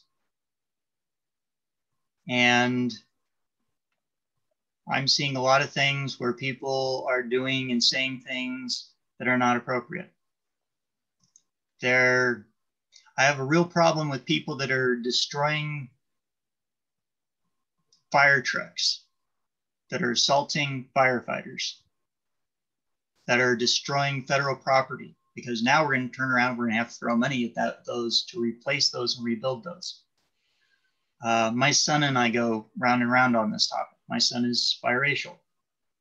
To be honest, he's technically my stepson, but I've raised him since he was 8. We do not see eye to eye on this. I think going to space will do more to help us than sitting here and trying to do some of the things that people are advocating here on the ground. You cannot fix the sins of the past to make up for it. One of the things that bothers me the most is when somebody says, well, you're white, you got, privileges. My grandmother is second generation immigrant. My wife is third generation Sicilian. So there's some things to be said there that I think agendas are being pushed. And I don't think reparations are the way to go, because reparations just mean we gave you hush money. That doesn't fix anything. We tried that with the Japanese Americans, and that didn't work well. And I've researched, we have Camp Amache just south of Pueblo, or I shouldn't say south, it's actually east of Pueblo on Highway 50. I still haven't been able to get down there with my kids, but I want my kids to see that, because I want them to understand this is what happens when you start doing things along those lines. I think this is the pendulum swinging the other way. This is racism of a different sort. Yes, things happened, but you also need to look at what happened when we had our first Black Air Force general, who was a Tuskegee Airman. And when he went to go talk to some of these guys during the 60s, they called him a race traitor. And he says, I'm here to talk to you. What it was is he didn't fit the argument they were trying to have. And that bothers me, because that basically says we're going to control the discussion, we're going to control the argument, and if it doesn't fit the argument, we don't want to be a part of it. This is like the Sturgis argument about COVID. This is like the other thing that's going on right now, where Reddit and Twitter and Facebook are taking down things that don't fit the, well, we have to quarantine, we have to go into lockdown. If we don't do lockdown, there's no other option. You're getting epidemiologists saying there are other options. There are some people that can't wear masks. And you're getting people that are literally getting beat up because they're Chinese, they're Asian, or they're not wearing a mask. You have a little girl that watched her dad get taken down by 7 cops in Aurora because they were the only 2 in a field of, 23 acres, I think it was, up there. And none of the cops were wearing masks. How is that helping? How is that safe? And you've traumatized a little girl who now believes her dad is going to be beaten to death by the cops. This is that paradigm. This is not okay. You're not going to fix this by putting a Democrat as president. And this goes back to the other thing, understanding and teaching how the system works. A president does not make all the decisions. It takes the legislative and the executive branches working together. And if they don't, things don't happen. President doesn't control how money's spent. Starts in the House. House has to start every financial bill, then goes to the Senate, and then goes to the president. That's 3 groups. Only one person in there. 435 other people have to make that happen, or a majority thereof, in 2 groups. And people are missing that. When you point it out to them, they all blow up and go nuclear and, oh, you're just, and I'm like, dude, you gotta understand how the system works. And if you don't believe how the system works, I'm not gonna bother with the argument. And it's like, we're not teaching World War I anymore. We're not teaching things, but World War I, if you don't understand World War I, you don't understand why World War II happens. If you don't understand World War I and the things that were put in place, you don't understand why the V-2 rocket was built. Right. And that's important, because the V-2 rocket is where the Russians and the Americans get their rocket aspirations. And their Sputnik scientists. Exactly. We got, and for the longest time, nobody knew that von Braun was not American. That was a very closely held secret. So if it hadn't been for World War I, when would rockets have shown up? There's a very Uh, interesting question. I know we could still be thinking about trying to shoot people into space using big guns. Exactly. And all of this came out of science fiction from the 1900s and 1920s because the idea of orbiting the Earth didn't even come out until the 20s. That was science fiction. Yeah. So these are the things that really bother me about this. And this is the reason why I still say education is so important, and why I've actually had some people tell me, well, you're not a lawyer. No, I'm not. But neither were the first colonials. None of them were attorneys either. Guess what? What's the difference between a lawyer and a non-lawyer? A little piece of paper. What's the difference between a physicist and a non-physicist? A little piece of paper. Somebody saying, oh yeah, I think he's a lawyer. I think he's a physicist. Well, what's even worse is whenever you have the piece of paper but not the knowledge. And that is even more scary because there's actually some people saying this is the way we need to go, and you're full of it. Because I was actually in the middle of that whole tardigrades, the water bear fiasco. Right. I was in the middle of that when that was going back and forth on Twitter, and I kept advocating, saying, I want the facts. I want the information. Send me the facts. And they were ready to crucify. Granted, the way it came out, he was playing both sides down the middle, but I wanted the facts. I'm not prepared to crucify somebody without the facts. And they were ready to crucify him right then and there. And I said, no, I want the facts. I want the documents. I want to see what was actually done. And they crucified him. And I stood up in his defense and I went, no, we are so ready to crucify in social media right now. And that is so dangerous. And I've got a couple of space lawyers that are very upset with me at the moment. Yeah, they're very powerful space lawyers. Yeah, what are you going to do? Sue me? Go for it, buddy. I'm worth basically nothing. What are you going to get out of me? I mean, that's kind of my attitude. And this is the point, is that when you get people thinking that they can't have an opinion, that the only opinions that matter are those that are built on status, we have a real problem. There's a great series. John Ringo is one of my favorite authors, along with David Weber. So you kind of guess some of my favorite books. John Ringo wrote a series called Troy Rising. And one of his quotes is, I thought Cheops was insufficiently ambitious. And there are times where I think that we are insufficiently ambitious. Citadel is one of my favorite books. The idea that we're going to take an asteroid, inflate it, and turn it into a battle station with a kilometer of nickel iron as armor. I dare anybody to take that. You're not going to take it. And if I drop that on you, you're not going to be going, my toe, my toe. You're going to be going, I need a new home.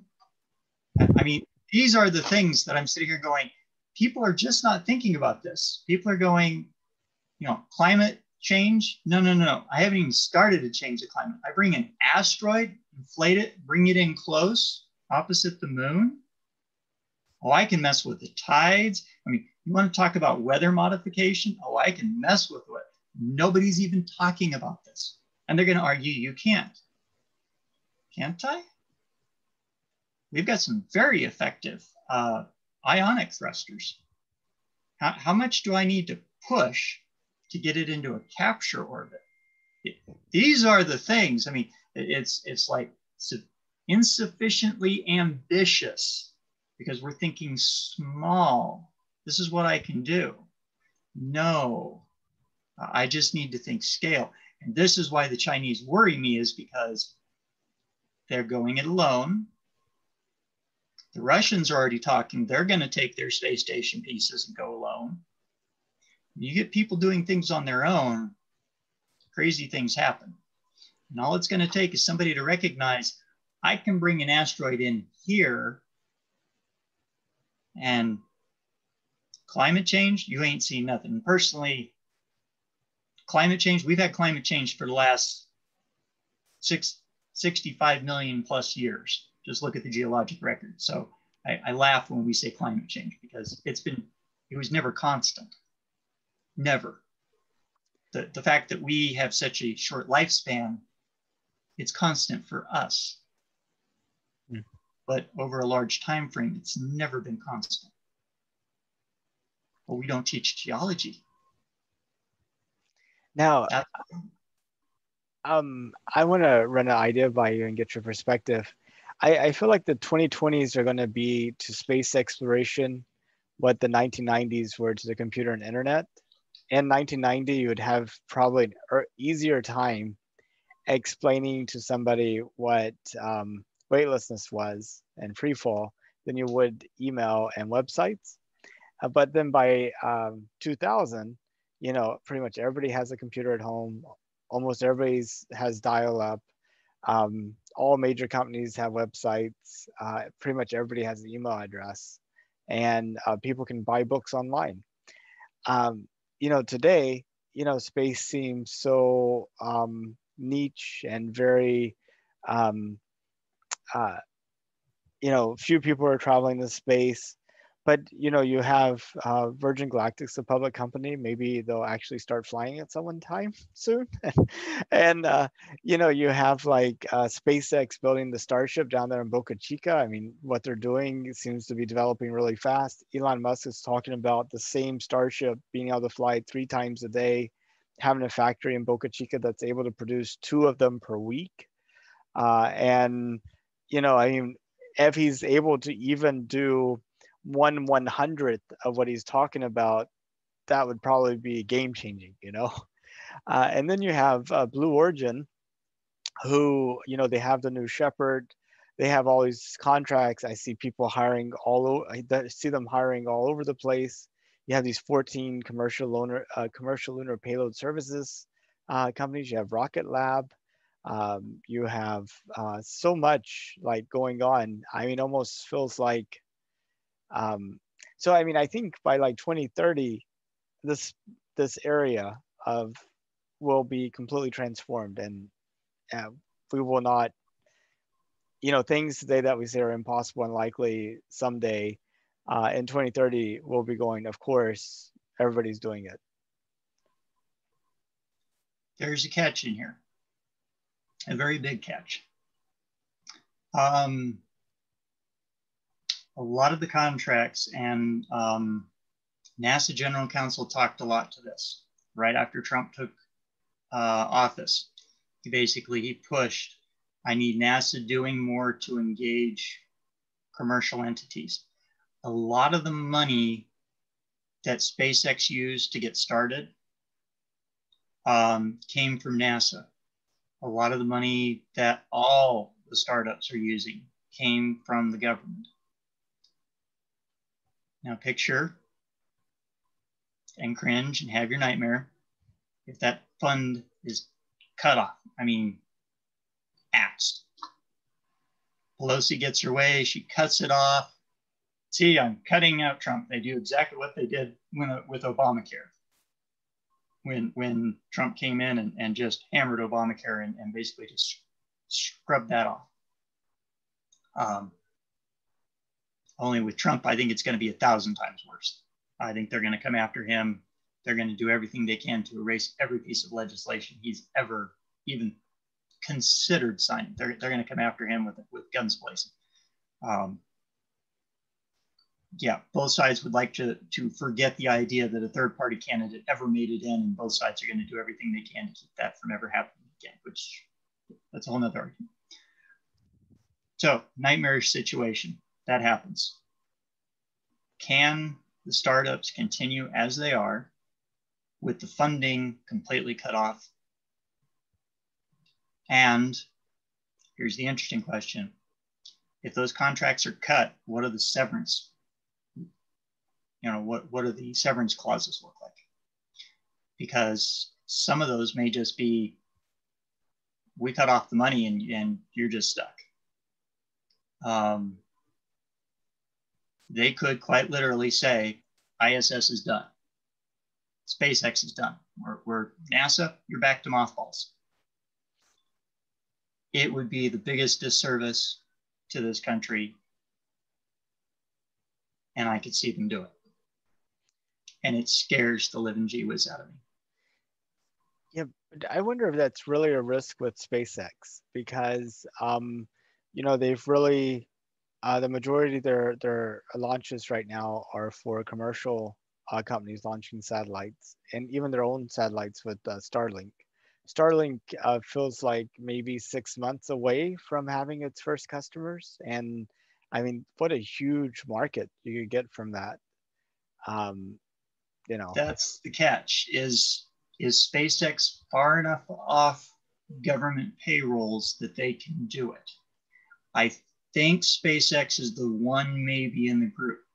Blue Origin, Blue well, Origin, Blue yeah. Origin is funded by Jeff Bezos selling $1 billion a year of his Amazon stock. Yes and no. Blue Origin is actually getting a sizable amount of money from other sources. $1 billion in the space industry does not go very far. Yes, it will allow him to build things. Having a rocket and being able to fly that rocket and being able to pay all the other costs, I don't know, since, as I understand it, I don't remember if Blue Origin is a publicly traded company or not. If it's not, your books are not open. It's private, completely private, 100% owned by Jeff Bezos himself. Okay, so here's the catch. If it is completely closed off, we don't know what their cash flow is. If they're losing money faster than they can bring it in. Well, they're not bringing in any money right now, other than maybe from you know, some studies and some contracts for future launches and that type of thing. NASA and the Air Force right now have funded them. So what happens if those contracts get pulled? Because they actually did win a contract that got pulled on them by the Air Force. And there was a lot of talk about that contract not being properly bidded, all sorts of things. I don't want to see those things happen. I could see it being done. To say that Pelosi is very upset over the things that Trump has said and done, and that I think that if she could kill him, resurrect him, and kill him 10 more times, she'd do it. And that if she could destroy everything that constituted a legacy, she would dissolve Space Force if she could do it. If she could figure out a way to do it and it not hurt her ability to stay in power, she would do it. This is what bothers me. There are groups that are very much against the things that he has done.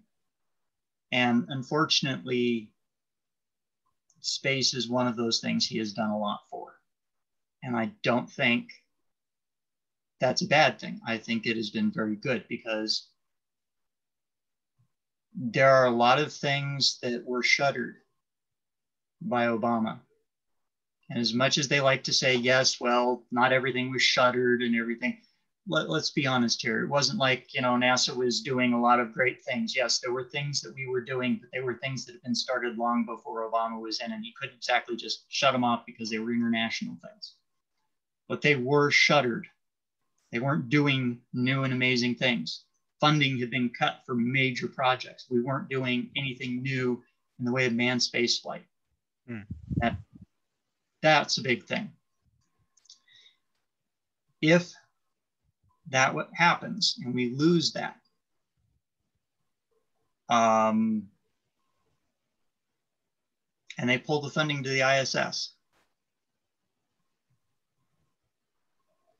then the only two space platforms are going to be Russian and Chinese. And if we let that stand, it pretty much means that we are sitting on the back seat watching all future research in space. And I think that is the absolute worst place we could possibly be. I think that is hazardous to us as a nation, and hazardous to humankind, because that basically says that we as an American people have nothing to gain or to provide in the way of input. And if that's what Congress seems to think of us, they need another think. We need a new Congress. But I've been thinking we needed a new Congress for about 10, 20 years now. So term limits would be a wonderful thing, but that's another political thing. So if they are able to make Starlink work and work well enough, and don't get me wrong, I can think of a lot of places in Wyoming, Colorado, Idaho, Montana, places that there is no internet service. Bingo. Those are places they can sell. Alaska, places they can sell. There are places Starlink will work well. I honestly, my wife will shoot me before she lets me do it, because she's going to say, why are we paying for 2 internet services? But I do want to try Starlink. And if I could figure out a way to do it, even if it's on a short-term basis, I do want to take it up to the top of Pikes Peak, and I want to see how it works up there. I want to see if I can actually play a game up there. I want to see if I can do MMOs, and can I play Star Trek at the top of Pikes Peak via Starlink? That would be very cool if I can do that. These would be neat, interesting ideas that if you can demonstrate that it's got the latency to do that, then you have made a case for Starlink. Did you sign up for the beta? I did. Oh, I have not heard back. I have not either. I think you're more likely to hear back than I am. You're a little higher latitude than I am, so. Yes. Now, here's the other thing. The astronomers, the visual astronomers are going nuts. There radio astronomers too. Some of them. I did point out to the visual astronomers when they went basically bananas. I basically pointed out, you're not the only astronomers. There are radio astronomers, there are other astronomers, and also realize that there are other groups out there that also are going to create radio noise. And you need to wake up. This is kind of like the people that said, well, you have to take apart your car before you cross the street. And that was actually a law in New York City, that to cross a street, you had to take apart your car, walk your car apart, and put it together on the other side of the street, and then keep going. That is the backwards mentality. I'm sorry, but at some point, you're going to have to face reality. We are going to use the orbitals, whether it's manned spacecraft, whether it's satellites. And what happens when I take my nice chunk of asteroid and bring it in for orbital processing? We haven't even done orbital mining yet. What happens when I park it right above your nice optical telescope, and you complain because my asteroid's blocking your view every so often? And you've now got this, not a little chunk, we're now talking, you've got this that basically goes, zoom, zoom, zoom. I mean, literally, that nobody's considering. They're basically saying, this is our sky and you can't do anything to it. That's okay. My first question is, who died and made you God? Second question is, who gave you ownership? I want to see your deed and title. Third question is, let's talk about pay-per-view on all your papers and all my tax dollars that are paying for this. And I got a better idea. Go take your giant telescope and go shove it where the daylight don't shine. Yeah, I'm not a big fan of these guys. They're doing things that I don't agree with. They're doing things that are not helpful. And they're throwing a temper tantrum because it gives them attention. And I think it's a politics thing. Well, Aaron, it's been a great conversation. We're almost coming up on the 2-hour mark, and I'm afraid I'm going to have to go to bed. But I was wondering if you had any, I'm actually planning to put these on a micro SD card and send them to the moon on Astrobotic mission next year. So next summer, this recording may make it to the moon, and future humans with their magical ability to reconstruct a micro SD card that's been irradiated and probably There you melted, we'll be able to see it. There you go. And we'll see whether or not my website's still around at that point in time. What's the URL for your website? It's www.spacelaw.online. Online. Okay. Yeah. And we've got tons of stuff on there. I've been throwing everything I can up there. There's so much I want to do with this book. We'll see if I get it all put together. The biggest thing is that space is out there for us to go. There's a lot of people that talk about manifest destiny. There's a lot of people that get hung up on the colonization piece. Really, if they're going to enact laws such that the idea is to confine us to Earth and say that we can't go there, then we're basically saying that we're going to live and die on this mud ball and go nowhere, in which case we're done. We're going nowhere. The human race will go extinct. That seems like a very short-sighted evolutionary process, and as far as I'm concerned, no. I'm not okay with that for me and mine. I would much rather my kids go forth and explore space. I want them to go further. I want them to do things. I want them to, I hope to see it in my future, but maybe in my kids or my grandkids' future, but I want them to go explore the moon, go explore Mars, go to Uranus, go to Pluto. I want to see somebody go ski on Uranus. I want to go ski the moon. You know, those would be cool things to do, to go see, to go do. Yes, there's cool things to do on Earth, but we've done a lot. There are other things we can go do. There are other places we can go see, and I really want them to go do that. But if you're just going to say, well, you have to stay on the Earth because we said so, who the hell are you that say I have to? That's the reason why we left the UK and came here, for crying out loud, is because somebody said, you can't. That's never worked. You know, it's like your example about airspace. We don't need everybody to agree with us. We just need them not to get in the way. And when people get in the way, that's never worked out well, because the funny part I just love is everybody's worried about the US because we have more guns per capita than anywhere else. So literally you're saying that you're going to stop the US from doing this, because I guarantee you there's going to be somebody that's going to bring a gun up to the moon. There's going to be a claim jump and somebody's going to get shot. I'm just telling you how it is. And we're going to find out whether or not a gun works. And I just hope they're not from the state of Wyoming. I hope it's somebody from California, and then we can laugh.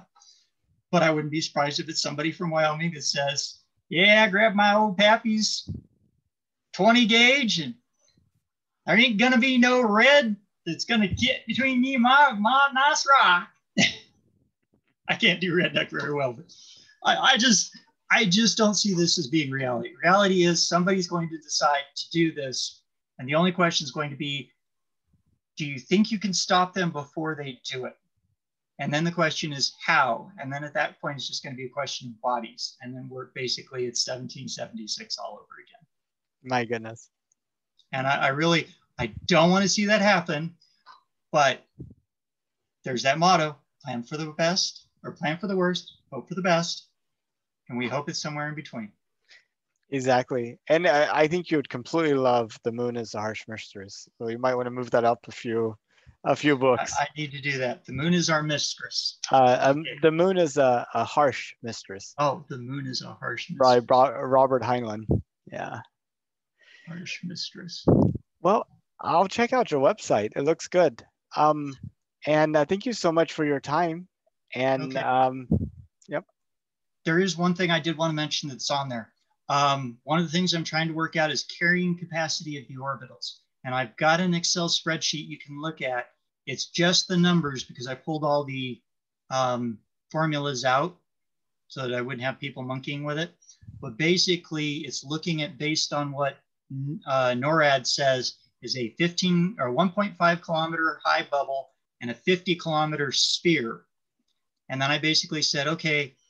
And then I incrementally did it all the way out to geostationary orbit from, I think I set it up from 100 kilometers all the way out. And I said, how many can I put in this space? And I'm still working on that because this gets into some math that I'm not really good at. But I've got a rough order of magnitude. And when you look at it, we can fit a ton of stuff up there. So the idea that we don't have enough space doesn't really fly for me.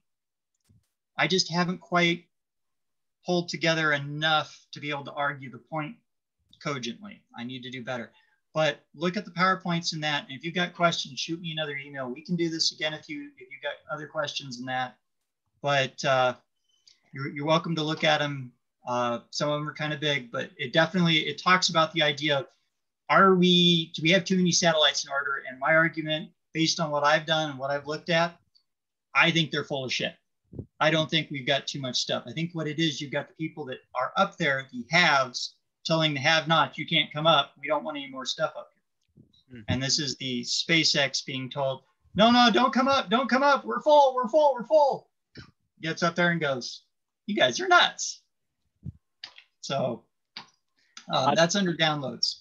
I was just looking at that. Yeah, I'll take a look at that. It's a lot of great information. Okay. And if you see something that you got questions on or something that you're like, well, hey, what about this? Let me know, because you may have seen something that I'm like, it makes perfect sense to me, but if you see something and you get questions, then I can go look at it and go, oh yeah, okay, that doesn't make sense. I need to redo that. I need to reword that. And I'm always looking for feedback. So if you see something, I would love feedback because that would be very helpful. I'd be more than happy to do that. Cool. Thank you very much. I appreciate it. It's been awesome. Thank you. And thank you again for your flexibility. No problem. Well, you have a good night, and hopefully 2030 is as great as I hope it will be. I do too. I would like it to be a lot better than it is. And I am hopeful that things don't go south. I would really like to see space really continue its upswing. So we'll see what happens. So. Okay. Good night. Good night. Take care.